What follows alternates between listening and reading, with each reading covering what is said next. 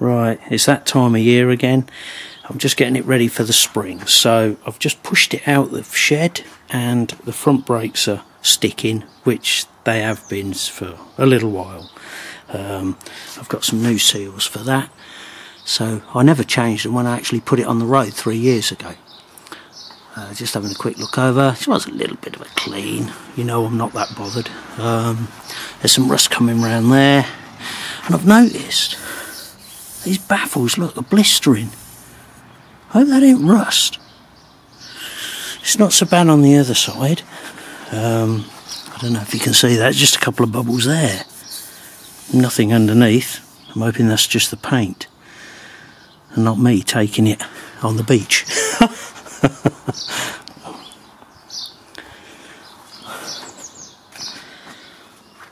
So what I need to do now, take these out. I've started undoing them and I'll probably have to prise that off. These are the new seals that are going on. I shall set the camera up and then we can have a look. So the two bolts that hold that on are just 14mm spanner to take these off. Because it's sticking, I'm probably going to have to prise it off.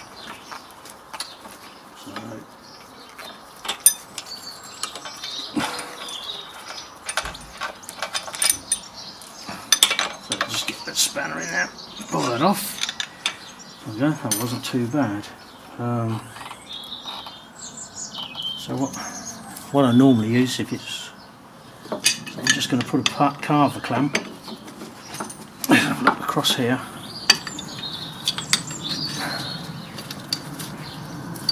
And this will just push the piston back.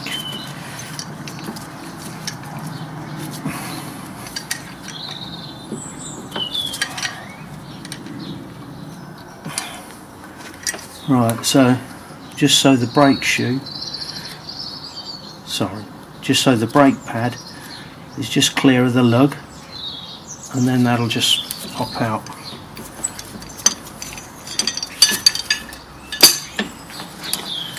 I don't know if you're aware, that when you buy parts, well, especially for the Super Dream, they only sell one side at a time. So when you buy them, you don't end up with two sets of seals, you just get one set. So that one's out, and I need to pop this one out. So it's just a matter of just gently teasing it forward, like that. There's a little bit of corrosion, I'll just put a little bit of grease on it. And then you use your lever just to push this piston out. There she comes. There, like that. Just coming out like that. I don't know whether you noticed, I haven't got the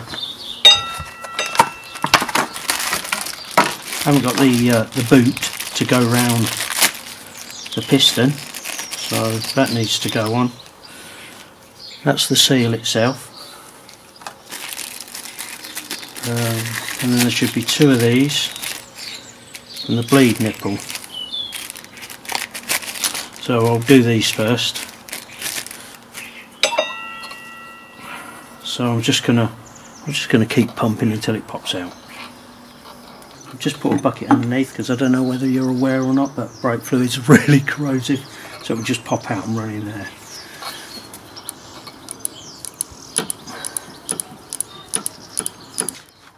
You just need to keep aware on the old bubble. You don't want to run out of brake fluid, otherwise you'll be pulling air into the system. So I think I better go and top that up. So I've just popped the two Phillips screws out there, and I'm just going to ease this off.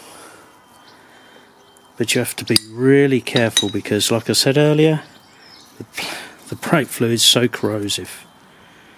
When I was a teenager, I remember topping the brake fluid up once, and I got it on the tank, didn't notice, and it stripped the paint. I've never made that mistake again. So I'm just going to pop this out and then put some more fluid in. Oh, I've just caught that in time.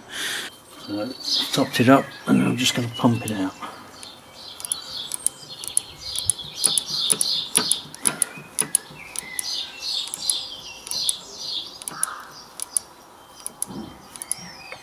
Oh, there we go.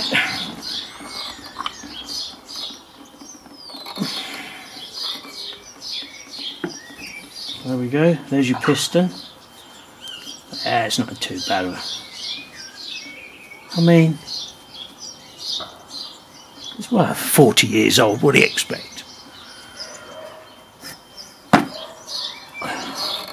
So now I need to fish that. I don't know if you can see that seal in there. I need to fish that seal out there. So that'll be this one here.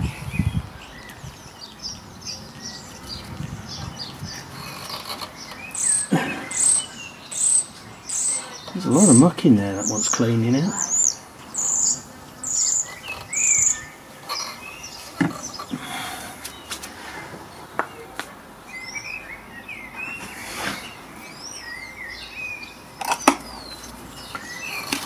Right. Now be careful not to damage the aluminium. It's just a matter of getting behind it. It's just done it. Just got that out. So there we go. So I'm just gonna clean. There's some muck in there. Just clean it all up. I'm just thinking about that exhaust. Them baffles have only been on for 2 years. I don't know. Cheap and nasty. That was only 30 quid each.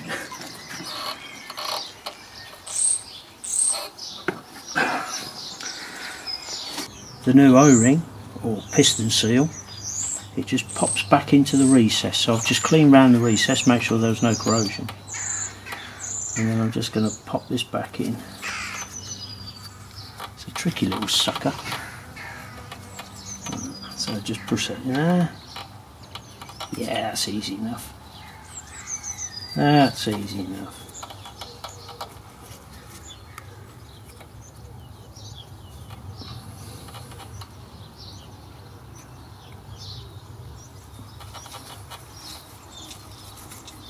There we go. That sits in there nice. I'm just a smidgen of brake fluid around there so it just slides in. Like that. Just to help the piston slide in. Put a splash of this in as well.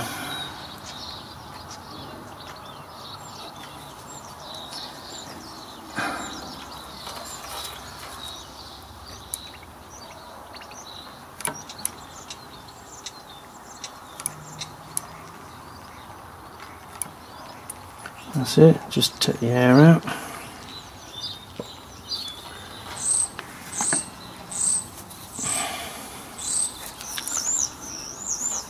So this should in theory just slide in.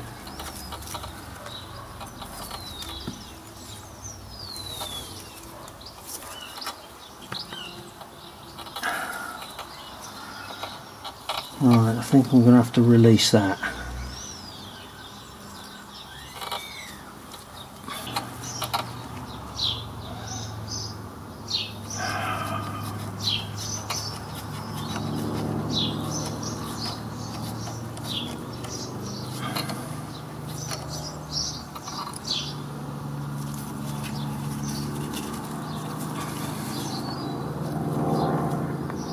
That's better. I just put a bit of wood across the bucket. That's going in nice now. So I've completely disconnected it. I probably wouldn't have had to do this if the bleed nipple weren't. But there you go. Look, that's going in nice now.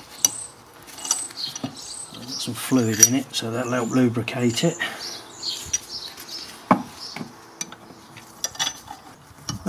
Just gently easing it in.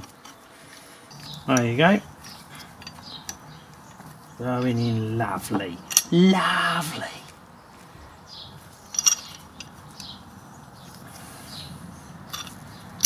Right.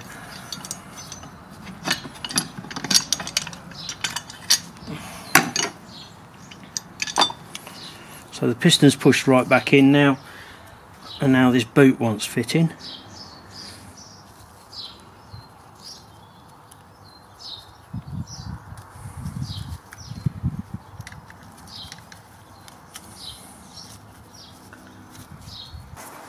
Right, so it's on in there, and now it's just to pop that round the outside of there, like that. That's it. That went on lovely and easy, look at that.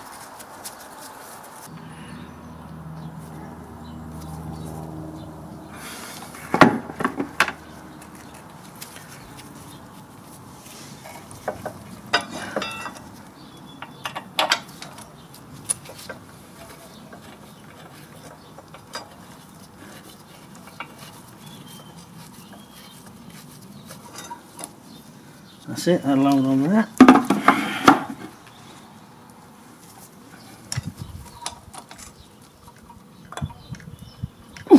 Tight. 1,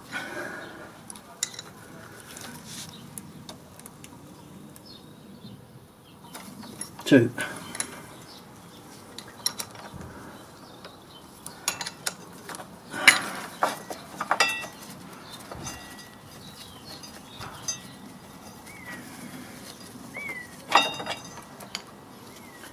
Alright, don't lose my clip.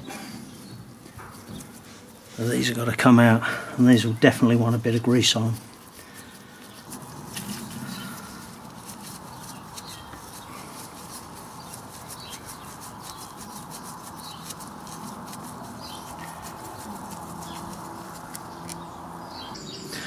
That's just fell out, and that goes, I can show you where.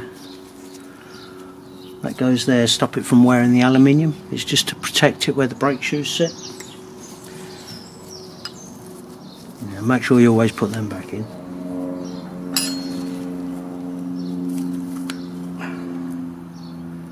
Right, there we go. So there's the other one there. Look, it's all covered in crap. There it is.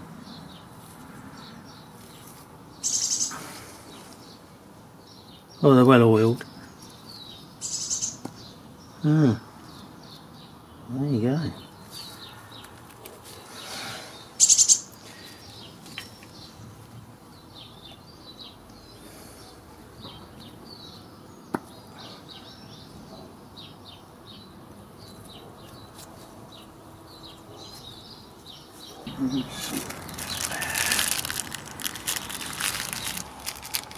So you've got new copper washers, and they'll obviously go on here, there, and I think there's a little seal as well, a couple of seals, and your bleed nipple, but unfortunately mine broke off about 20 years ago, and it just ain't gonna come out.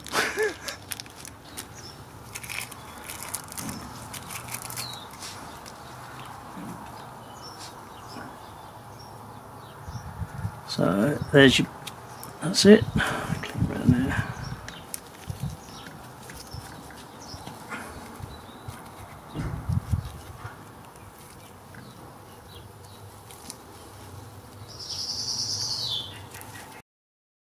Oh yes, it has got a plastic sleeve on it. Does that one go there? Yeah. One's got a plastic sleeve on, and they'll only go. It seems like they only just go in like that. There we go.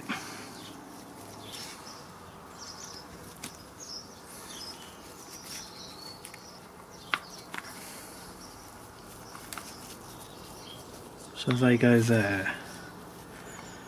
I'm going to put that plastic. I'm going to put this in first. Like so. I don't know if it's an anti-squeal or but it would definitely stop wear on the alley casting, definitely.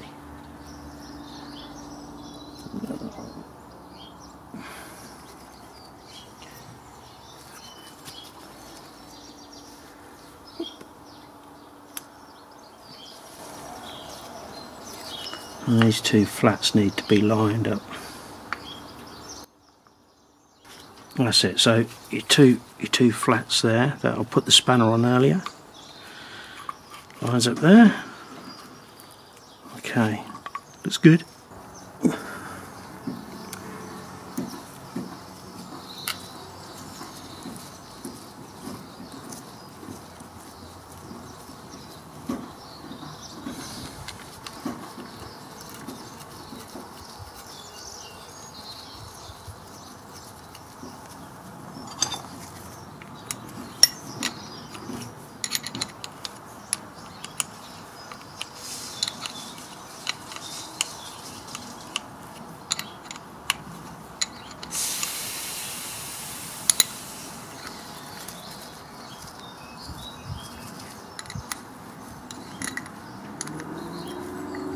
Tighten them up when it's back on there. I'm going to put some brake fluid in here and get the air out. So these are nipples gone. I'm going to top that there, roll it around a bit, get all the air out.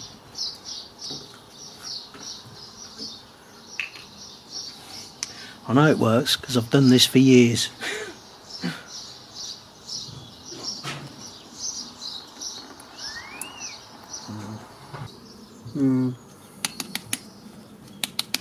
That's it, she's full now. So little squeeze.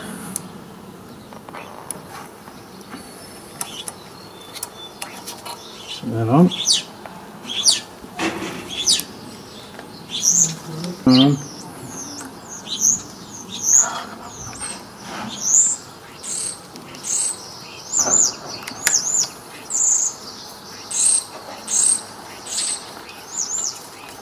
There we go. Turn it there. Squeeze as well, just get that.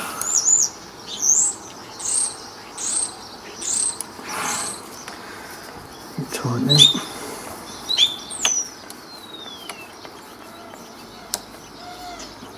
Squeeze.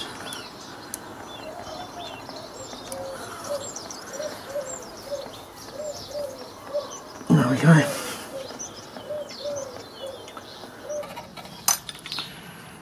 Right, that's that.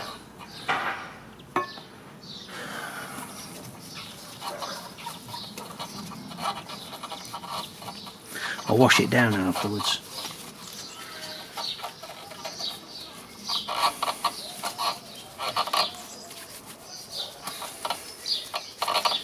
What I can do is take the other caliper off, put a bit of wood in between it so it can't close, and then operate this side and see if it pulls up on that disc. But I've done this loads of times and it's always worked. Like I say, I've done it on a car as well, and that went through the MOT okay.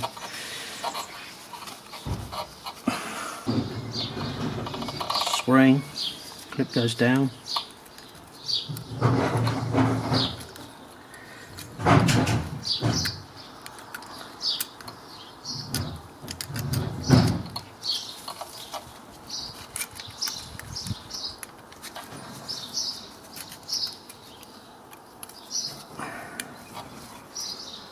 That drops in nicely, like that.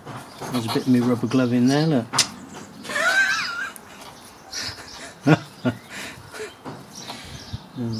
Right. This drops down onto them.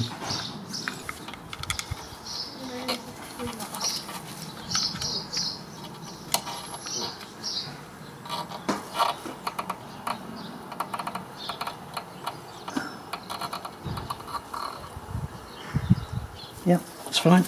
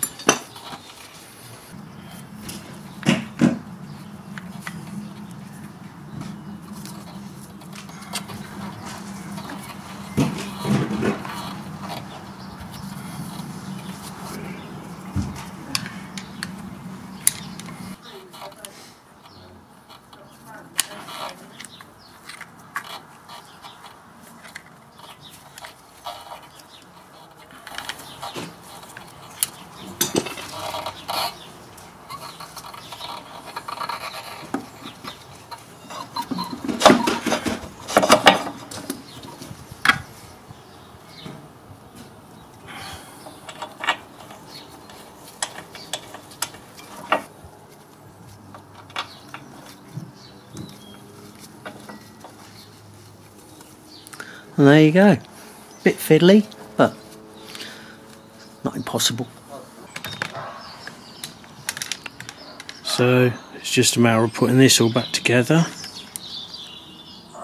Yeah, it's there. So I've put the other side back together. I've taken this side off and I've put a couple of pieces of steel in between there. And what I'm going to do now is operate the brake to show you that the caliper does work, and that's the way you can bleed it when you've got a broken bleed nipple. So the wheel turns nice and free, like this. There you go. So now you know that the other side that you've already bled is fine.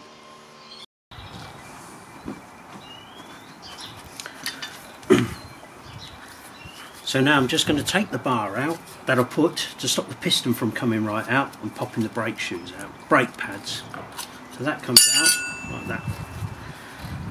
So I'm going to put this back on, loosen this off. So you do exactly the same as you did on the other side. I still put a bit of fluid in, make sure it's nice and lubricated, the seal, when you put it in. So as you can see, you should be able to just push this back on.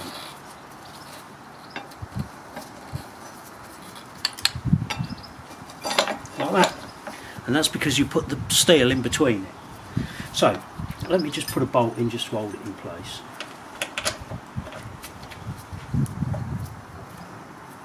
Right, so you do exactly the same as you did before, which I'm going to do, but this time, so you put all your fluid in as much as you can, you replace all this, but this time this is your bleed nipple, and you just get an 8mm spanner, you crack it open, you pull your brake lever in, then you tighten it, then you release.